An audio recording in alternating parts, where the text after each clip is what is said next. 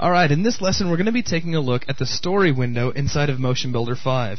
This is a fabulous new feature that is super powerful and really, if nothing else, convinces you to run out and pick up a copy of Motionbuilder. And this should definitely do the trick. This should do it, because really what is story? First of all, let me go ahead and get that out of the way. Story is a nonlinear editor system that is going to allow you to control nearly every aspect of the animation in your scene quickly and easily.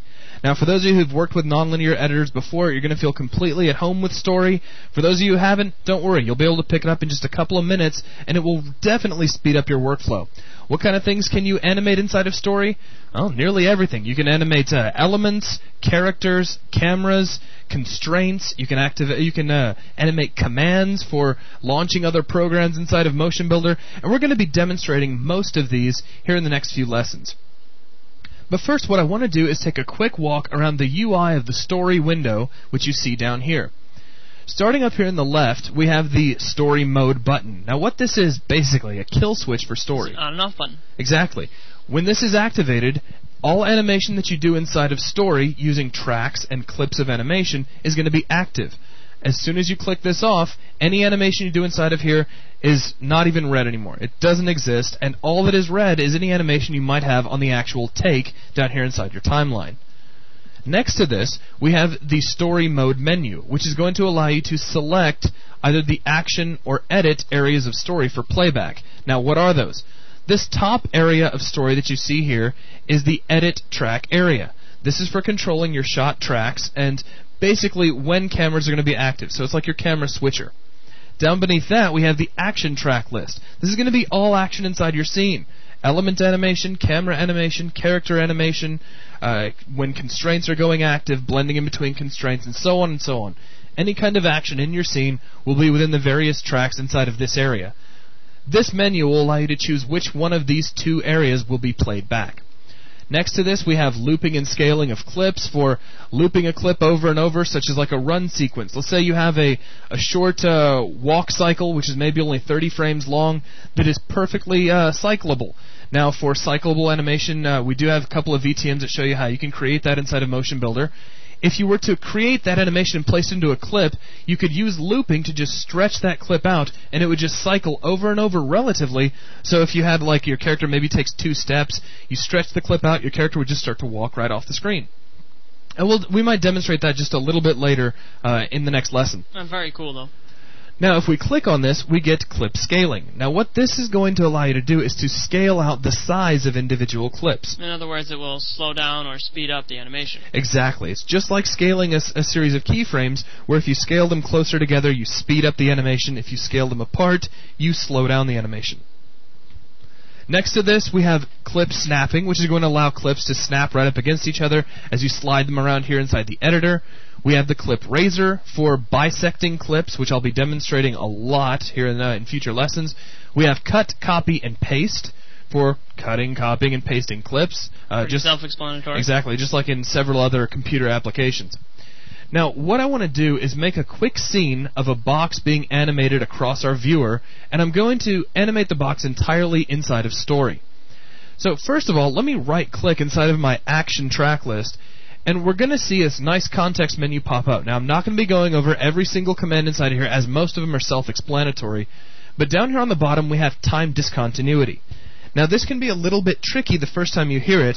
Essentially, though, time discontinuity is going to allow you to have 2 separate timelines, one for your camera shots and one for your camera action. Now, what does that mean? If let's say you had an animation of a character like maybe doing some kung fu fighting moves, and he throws a really, really cool kick that you just really happen to like. With time discontinuity active, you can take a shot of that kick and show it 3 times in a row, back to back to back, without affecting your actual timeline.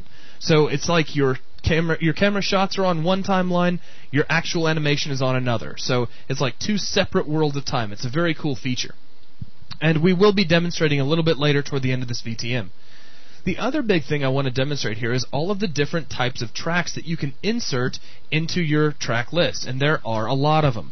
We have generic animation. This is going to be for animating elements such as cubes, props, lights.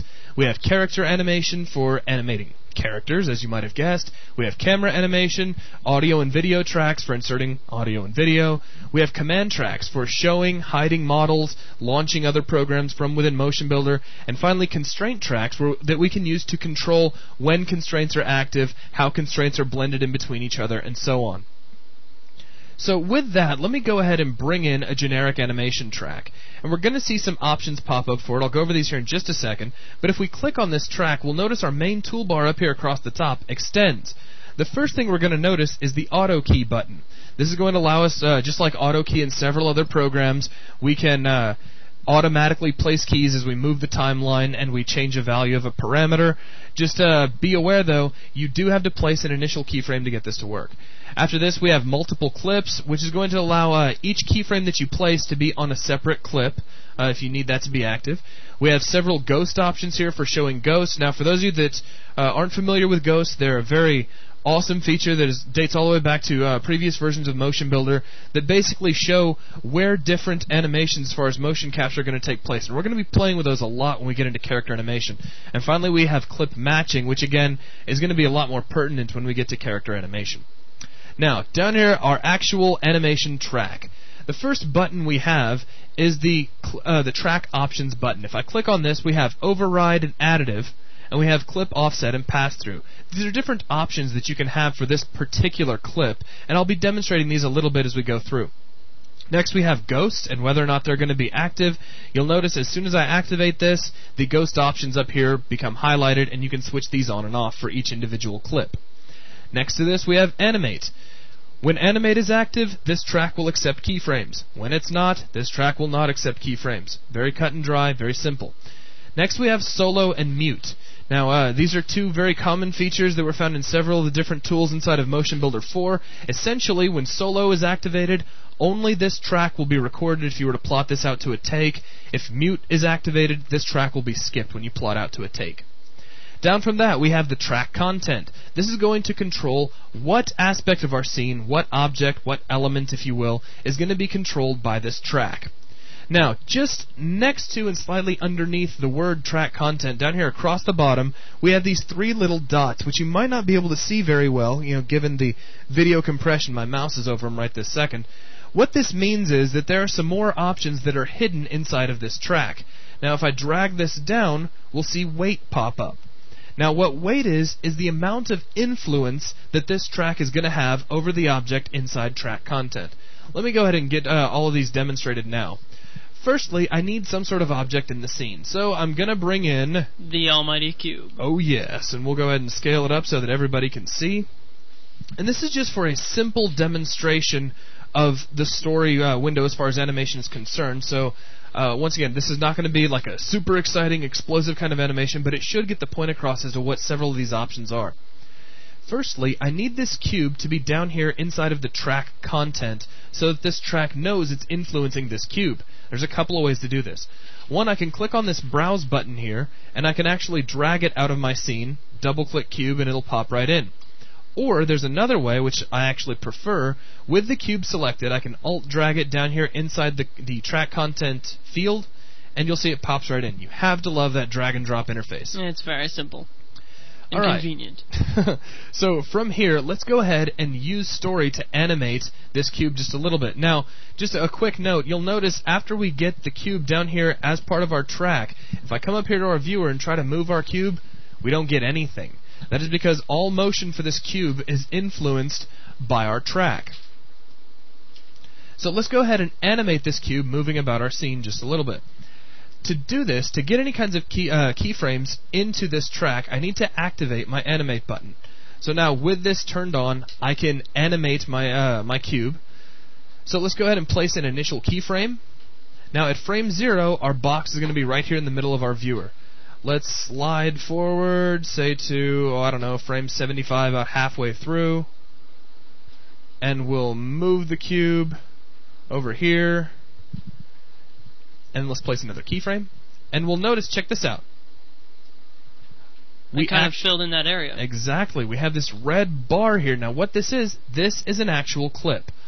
This entire area is a track. This is a clip within this track. So you can place multiple clips inside of a track. Exactly. And we'll be doing that a little bit later throughout the different lessons that we include over story. Right now I want to go ahead and extend this clip to cover the end of the animation, so I'll drag out here to frame 150, and now I'll just move my box over here to the opposite side of the screen, and we'll place key again. So now I have another keyframe in place, and if I scrub back through, you'll see we actually have animation. Very cool. So, pretty cool. We see how we can place animation into a clip using keyframing by activating our animation button. Now, we have this clip in place. What can we do with it? Let's go ahead and demonstrate a few things. First of all, I can move the clip. And as I move it, all I'm doing is changing the time at which this animation takes place. You'll notice now, with the clip slid forward up to about frame 61, as I move the time indicator here before frame 60, I get nothing. As soon as we get to frame 60, the animation actually begins. So we've changed the timing of the animation just by moving the clip. Also, I can scale this clip down if I want to speed up the animation. So if I hit play now, really quick, and then it's over long before the timeline is finished, or I can scale it back out to any size that I like. So let's go ahead and undo that to get it back to its original size. So you can see how we can move clips, we can scale them, manipulate them in several different ways. Also, let me take a second and demonstrate our clip razor. If we have a clip selected, we can click on the clip razor, and I've just cut this into two separate clips of animation. So you can see here, the first part, we'll just watch it here in our clips. As we drag through, there's our box sliding over, and then here we have nothing. It's just blank. Then the rest of our clip takes place, because now this is a separate clip. So you kind of put a short pause in the middle. Exactly. Essentially, that's what I did. But what I want to get across is that I have taken this one clip of animation and cut it up into two. Let me go ahead and undo that and make this back into a single clip. Now, there's one more thing that I want to demonstrate as far as how these tracks are working. We can right-click on a track, and we can insert a subtrack of animation. Now, we have two different flavors for subtracks. We have override and additive. Now, these are kind of self-explanatory. Override is going to override any animation that might be contained in the previous track, and additive will simply add to that animation. For now, let me go ahead and set up an additive track. And we don't really need our edit track area, so I'm just going to scoot it up out of the way so we can actually see our action area a little bit better. Now, if I bring this down, you can see that the track content already includes our cube because this is a subtrack of our original track. Let's rewind back to the beginning. And what I want to do is use this track to make our cube kind of bob up and down. So I'll deactivate animation for this upper track, activate animation for the subtrack, and now rather than place keyframes individually as I go along, just by moving the timeline, clicking key, moving the timeline, moving the box, clicking key, and so on, I'm going to activate auto key to speed up the animation process. So let me place my initial keyframe, and then we'll drag along, and you'll see that our first part of animation, our initial clip, is playing through. Our box is moving side to side. So we'll come forward to about, let's see, we're about frame 23, and we'll just move the box up in the air.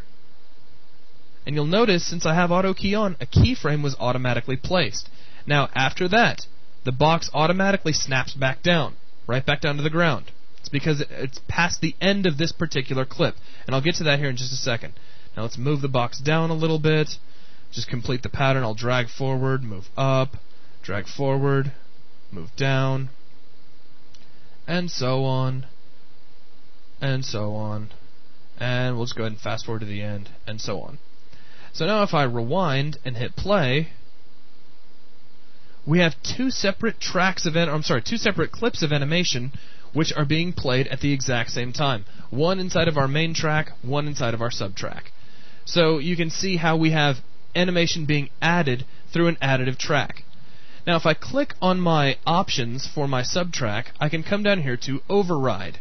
Now look what happens. As soon as I do that, the box jumps back to the center of its animation. Essentially what's happening now is that all of the animation in this upper red clip is being overridden by what's going on inside of this track. So now if I hit play, all we get is the up and down motion. So there's a good example of override versus additive, where one is overriding animation, the other is adding to it.